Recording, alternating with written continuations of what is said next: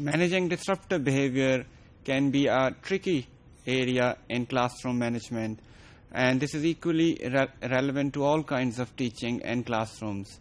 But this can be more challenging sometimes in ELT classrooms because students in second or foreign language classrooms are already facing so many socio-cultural and instructional challenges. Therefore, language teachers in ELT classrooms should be more careful about the disruptive behavior of their students. It is usually expected that students and teachers do behave properly in a classroom, and teachers are aware of the expectations which they have from their students in terms of classroom behavior, how their students should behave in a certain situation or in a classroom interaction. One thing which teachers should keep in mind is that they should make their students very clear about their expectations from their students regarding their classroom behavior and interactional etiquette. And such an awareness, if given to students, usually creates a positive impact on the students. In this regard, so many things can be done. Few important things include reinforcing positive behaviors. Whatever positive behavior is shown by the students, teacher should reinforce it by encouraging them, by asking them to repeat it. They should do it not only within the classroom but also outside the classroom. Teachers should also make students clear about what is an appropriate behavior and what is the opposite to it, so that students know it in advance before they actually jump into some classroom interaction. But this is very difficult to determine what is an appropriate behavior, because a lot would depend on teacher's own behavior as well. Teacher's own level of tolerance, what he can tolerate within the classroom and what he cannot. Sometimes some tolerant teachers might tolerate so many things which other teachers won't, and that's why we sometimes have categories of teachers among students, and they do rate their teachers as more polite or less polite, or more tolerant or less tolerant. So teachers' own understanding and tolerance level would define the appropriate behavior within the classroom.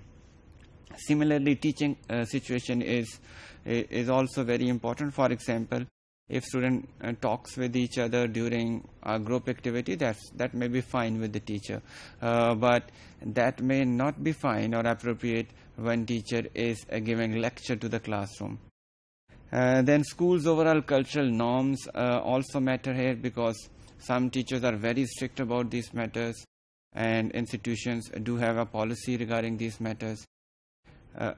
However, some institutions do not have that strict policy regarding such behavioral issues.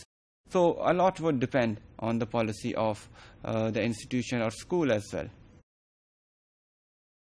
Consequences and punishment are two important terms which are related to the management of student behavior within the classroom, especially the disruptive behavior. Punishment is the penalty which may be given to students as a consequence of their wrongdoing, their misbehavior, whereas consequence is an act or instance which follows some act as its effect, result or outcome.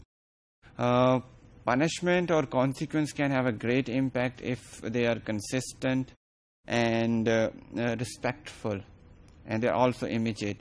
Something which students would consider reasonable if they think that the consequence of their wrong behavior is something which is consistent, and the punishment or the consequence which is shown by teachers is respectful for them, they would definitely try to correct their behavior in most of the occasions.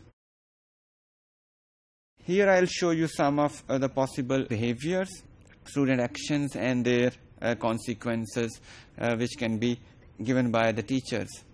For example, let's have a look at natural logical consequences which bear a direct relationship to the inappropriate behavior. This should be the first choice.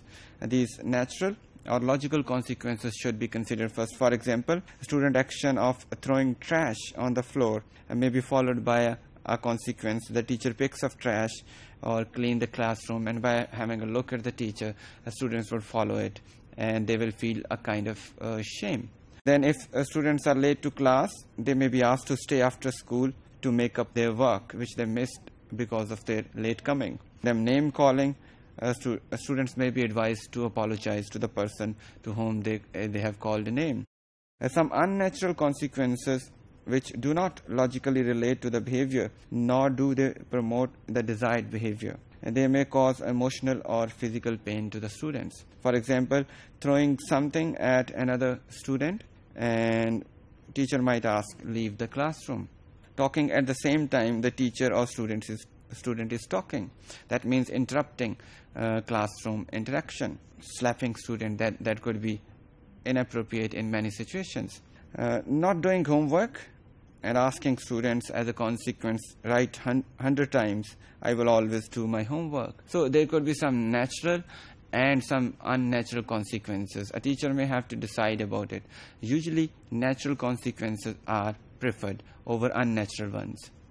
Teachers may also offer behavior tickets to the students. They can ask them to collect those tickets when they misbehave in the classroom, and when tickets across a certain limit. For example, if a student gets 3 tickets, he may be asked to do a presentation on a certain topic regarding a weekly topic in the classroom.